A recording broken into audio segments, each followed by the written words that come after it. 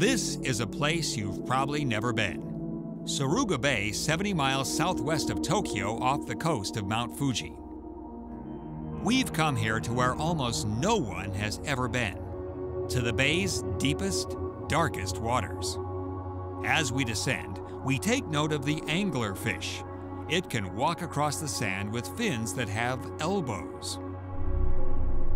You may have an SUV in your driveway, but I'm betting you don't have an ROV, a remotely operated vehicle that's going to carry cameras that broadcast pictures back to our home ship. Now we're in the twilight zone, where the sun never shines. Inhabitants include some exotic eels and a giant spider crab, the largest crab in the world, found only in Japan. These crabs can grow to 12 feet across. They're also known as the dead man's crab because they've been found gnawing on the bodies of drowning victims. Now let's go even deeper.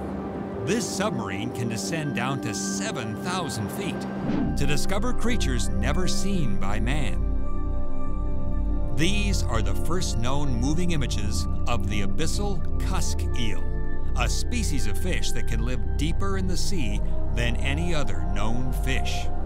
These are lantern sharks, the tiniest sharks in existence. They're so small they can fit in the palm of your hand. And finally, we're in the right place at the right time.